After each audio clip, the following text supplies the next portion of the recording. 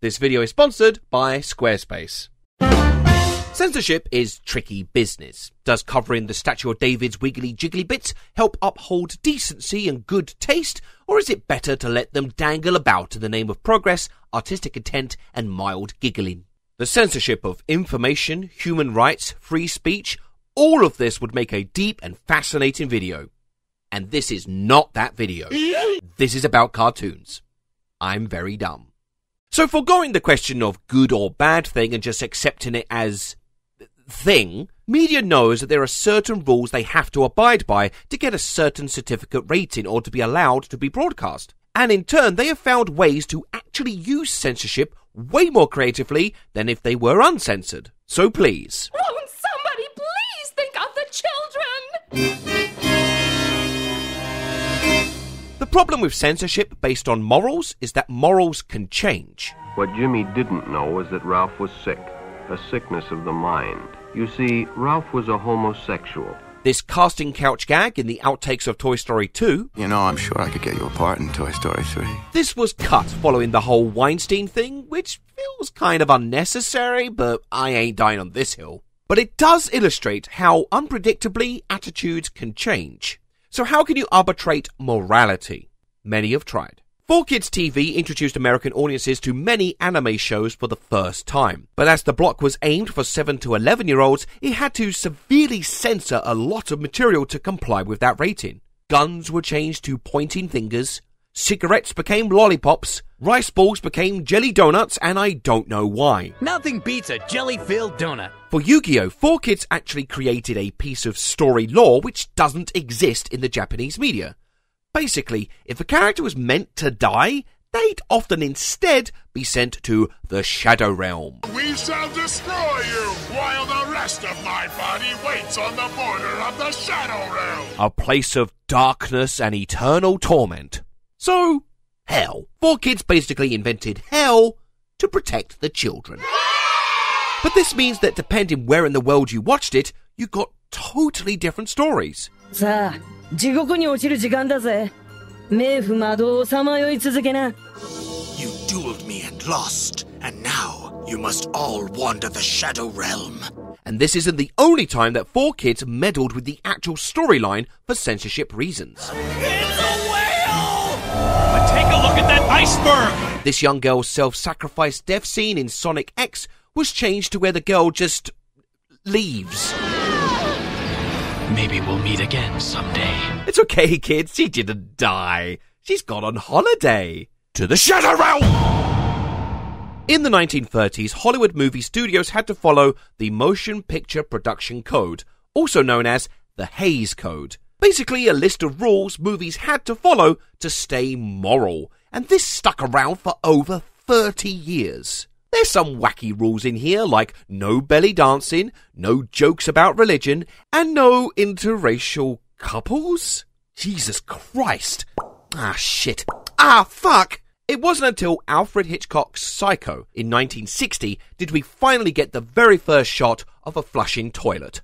A big day for cinema. In 1938, James Cagney and Humphrey Bogart starred in Angels with Dirty Faces, a gangster movie which makes you wonder how does a genre of moral ambiguity fare in an overly moral set of rules. For example, under these rules, gangsters weren't even allowed Tommy guns. And if there's one thing gangsters are known for, is following the rules. Other rules involved limiting the use of firearms and murder. Ah, the two genders. The normal workaround was a shot of the gun firing, followed by a shot of somebody shot. In Angels with Dirty Faces, they got around this by having Rocky in the reflection of a mirror. I just like this ingenuity. It's taking a restriction and making something stylish out of it. It's cool. Likewise, because Rocky has shot someone, the Hays Code demands that he has to be brought to justice or shown to be in the wrong. But the audience will side with the character because these were the villains and it's narratively justified, so both morals are at conflict. So towards the end, they have Rocky shoot policemen during his escape.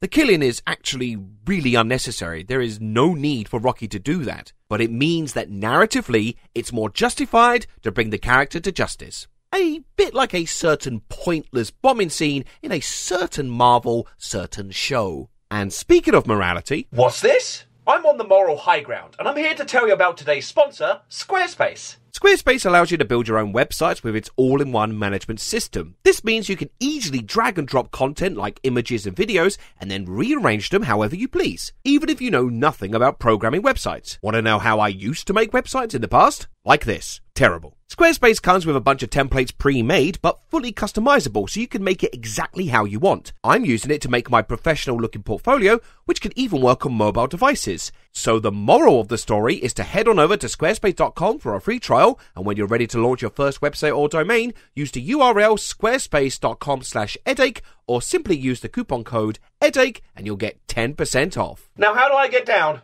Help!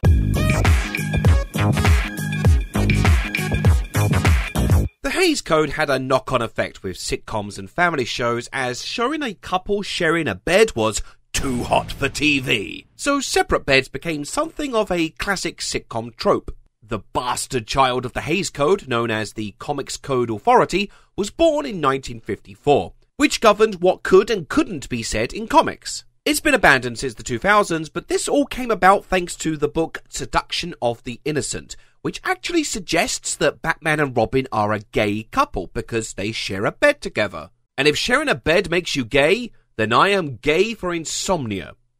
Also head lice. The current US system, the MPAA, is heavily Puritan when it comes to sex. What strikes you immediately about the MPAA, and I'm sure I'm the 300th person to say this, is how much more they seem to be concerned about sex than they are about violence. So PG sex was often just alluded to, such as a visual metaphor or innuendo. I don't think that's gonna fit. Just a little more, dear.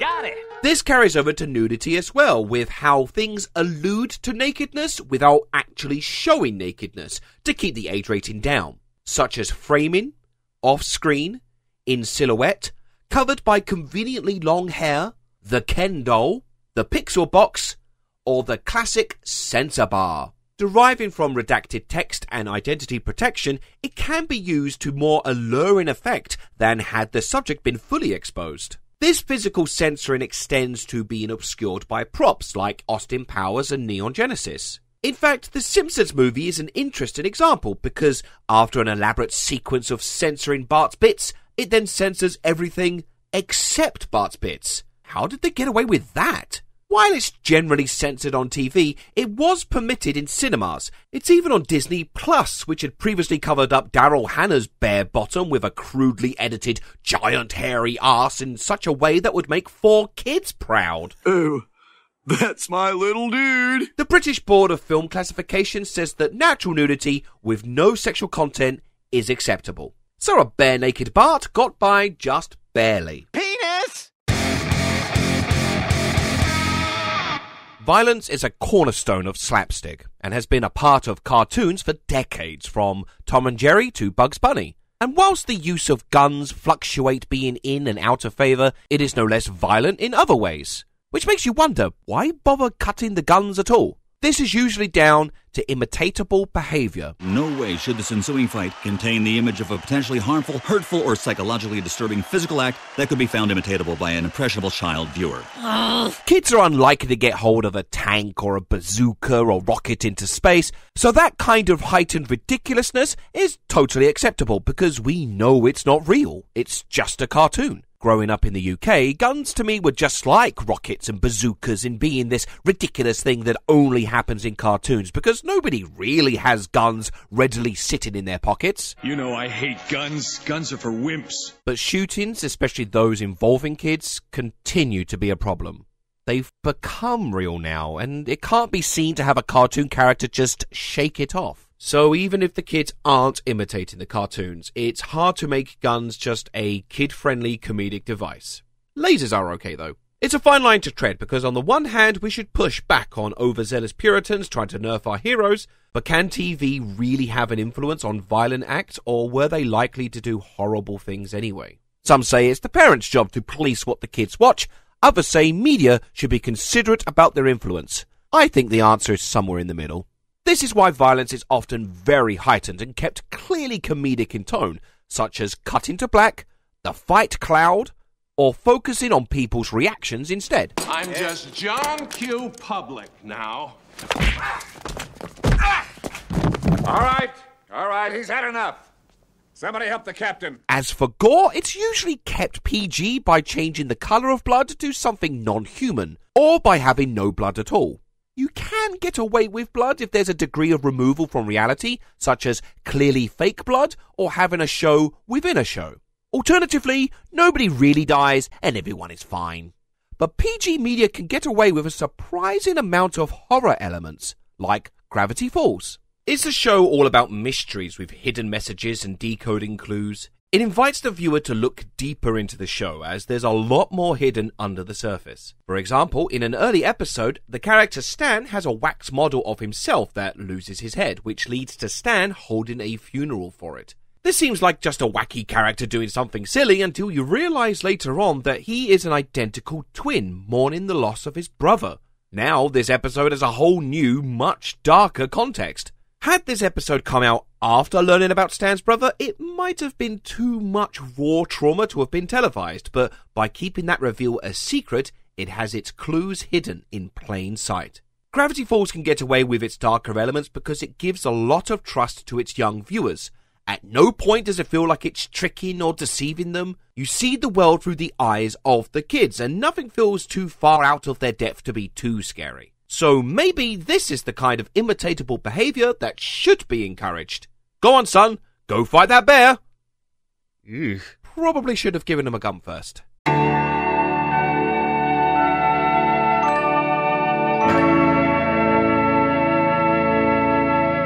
For US media, swearing is fucking strange. The UK regulatory board, Ofcom, has a list of every swear word including slurs, and notes if and when it can be used on television, such as pre-watershed, post-watershed, or with strict contextualization.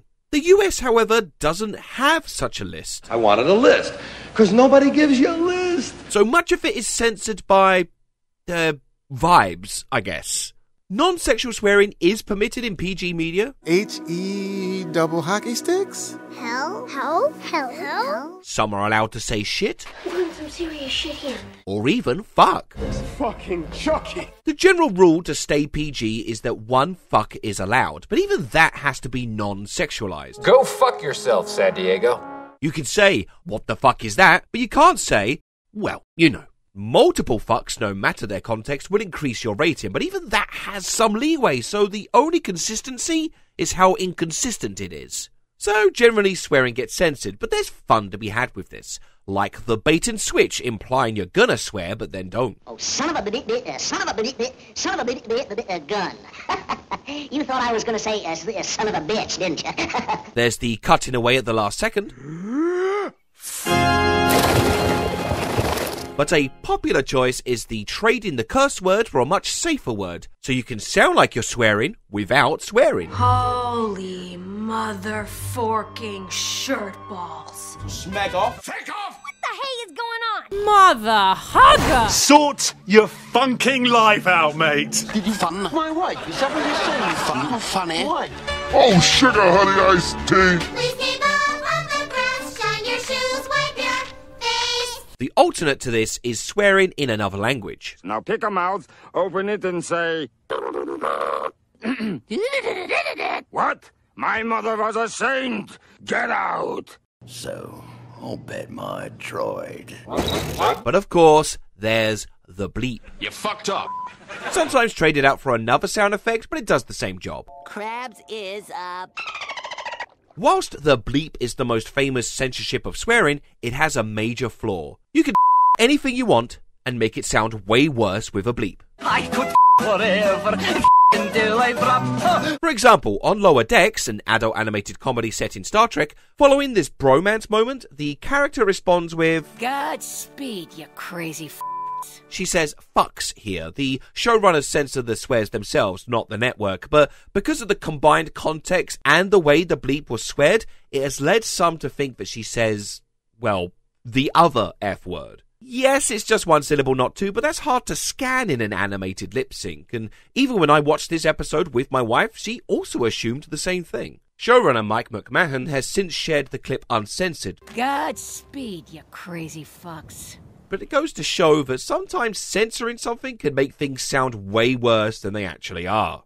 The band 303 are a bit of a guilty pleasure of mine. They're best described as being like Lonely Island, but without the parody. They're no stranger to explicit lyrics, but there's a song that they intentionally do not use swear words for, called Touchin On My. What's clever about this song is that the bleeps form part of the melody of the song. Then the lyrics are sung around the bleeps to imply swearing, almost like a parody of radio edits, which typically censor songs way more awkwardly. Because they actually work in the censor bleep as part of the actual song, it works better than if they just used curse words in the first place. Want to hear a clip? Well, here you go. Oh, let me try that again. Here's a clip. Here's a... damn it! YouTube will copyright strike the video if I actually use the song. It's almost like I'm being censored. If only there was a creative way around the censorship, a workaround for using copyright music. I could do a cover version, but it would suck and be big cringe, and I would never do that. Good,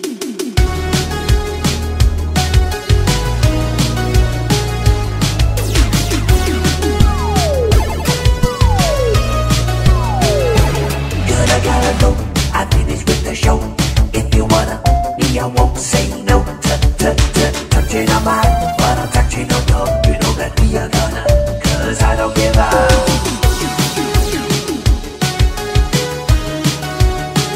No matter what your feelings are on censorship, I hope I've shown that limitations and restrictions can spark creativity. Or terrible cover songs. Maybe this was a bad idea. Did you just say the F word? Special thanks to the following patrons: Aidan Thomas, Ashley Kinder, Kevin Green, the mother Mo Al Kasemi, Sloan God Schoolcraft, Salix, Paul Nipmeyer, Harry Potton, Decker Dane, Joel Jennings, Aaron is Chummy, and Mark Connor. And if you want to support me, then please consider doing so on Patreon.